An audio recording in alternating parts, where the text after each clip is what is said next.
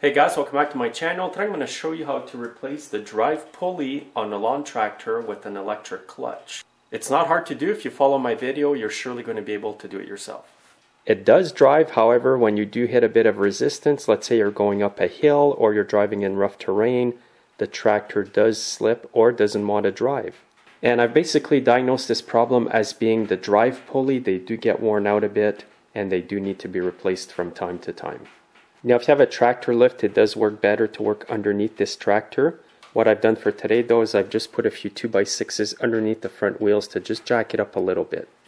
Because the mowing deck is not on this tractor at the present moment, it will be a little easier to perform this job. And second, you want to make sure that you've got the parking brake on.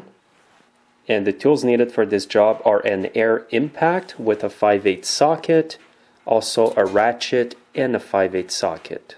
And it does help if you have some kind of lighting underneath when you're working on it. First of all, this is the clutch for accessories like the mowing deck or snowblower. And the drive belt pulley is right up there at the top. And this here is the drive belt. You can tell it's a bit frayed from the pulley spinning on the belt. Now the belt is very loose because I do have the parking brake on at the moment. Now the first thing you want to do is disconnect the electric clutch. Now this is fairly easy to do. Just basically grab the connector, squeeze the two prongs here, and then just pull. Now if I take you underneath the lawn tractor, this is the bolt that you need to remove. It's a 5/8 bolt. And what I find works the best for removing these bolts is an air impact. I'm just going to loosen the bolt up. Be careful that you don't take it out all the way like this before you're able to secure the clutch, because it will slide down in most cases. As you can see, it's coming down, so I'm not going to take off the bolt completely. I'm just going to leave the clutch hanging there. Also, before you remove the electric clutch, you may want to turn it slightly to be out of the way of any obstacles. For example, here, it's in the way of this part over here, which I believe is mostly for the snowblower attachment on this tractor. Also, what you want to do is run the connector that goes to the electric clutch down through the hole in the frame over here. This way here, when you remove the clutch, it's not going to get snagged in there. Also, a quick tip, if you don't have an air impact and you use a manual ratchet to remove the clutch, you may find that the engine will turn when you go to remove the bolt. Therefore, you're going to have to lock up the engine somehow so that it doesn't turn when you remove the bolt. You can put a rope in a cylinder to stop the engine from turning, or you can lock up the shaft above the clutch with a pipe wrench or vice grips in order to stop the engine from turning. And you may also want to disconnect the spark plugs if you do it manually. So now I'm going to continue. I'm just going to hold the clutch again, take the bolt out, and I can feel the weight from the clutch is pretty significant. And now you want to retrieve the wire. And here's the drive pulley. It actually slid down. It's not seized, which is a good thing. So since it's coming off so easy, I'm just going to help it down a bit and get the belt off the pulley. And there we go. And this is the position it was in, this side up. Now a lot of people are surprised when I tell them that the pulley needs to be replaced on their lawn tractor. I'm going to show you exactly why I've diagnosed this pulley here as needing to be replaced. Well, here's why. You can see inside here that it's glazed or worn out a bit. Even running my finger through the pulley, I can feel a ridge here on top. So that tells me there is some wear in here. And this would apply to both sides actually, and all around the pulley. And I'll just show you with the belt here what this can cause. And I can freely turn the pulley with the belt in. That belt should be really tight in there that you cannot even turn the pulley. So your tractor may drive when there's no resistance, but as soon as you hit some kind of resistance, the pulley will spin on the belt. I see this often happen on self-propelled walk-behind lawnmowers. Now this tractor here is model number 944.607090. Here's the serial number, and I've written the part number here on the pulley in case you have the same tractor and you have the same problem. Just look for this part number, 194343. Also, sometimes there may be the digits 532 in front of this part number, and it will be the same pulley. Alright guys, I just received a new pulley from Sears. I'm just going to show it to you up close to the old one. Here you can see inside the old pulley where the groove is worn out.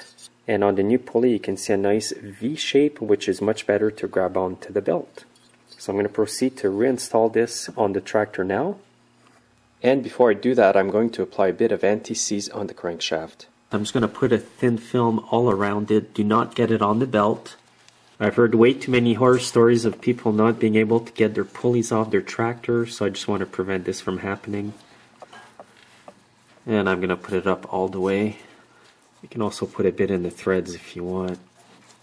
Now when you install the pulley, you want this part with the key notch facing up toward the engine. What I'm going to do now is put the belt inside the pulley, and what you want to do is line up the notch where the key is on the pulley to the keyway hole on the shaft here. So I'm just going to turn it, line it up. And when you get to the guard, just squeeze the belt. And now you want to do the same with the electric clutch. You want to line up the key inside of it to the keyway hole on the shaft.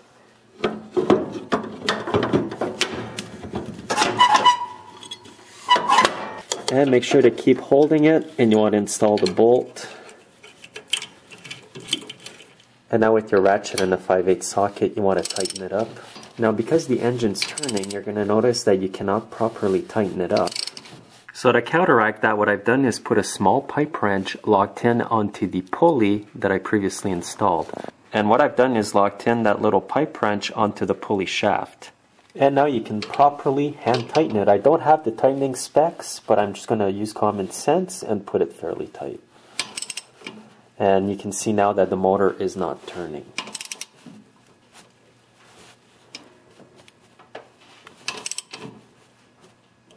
And that's good. And now I'm going to remove the small pipe wrench. And now you want to grab the wire from the electric clutch, and you want to bring it up through the hole over here and connect it to this connector here. And this connector only goes on one way, so you cannot get it wrong. Now I just want to show you an important step here. You want to make sure that the wires from the electric clutch are underneath this metal part here and between the clutch here. This is the proper position of this wire, and then it works its way up on top of the tractor over here to this plug. Also, when you reinstall the clutch, make sure that the pin protruding from the tractor goes through the hole which is located on the clutch. Once it's lined up like this, you know you have the clutch in the proper position. So that's all there is to repairing this problem, guys. I'm just going to start up the tractor and show you that it does drive.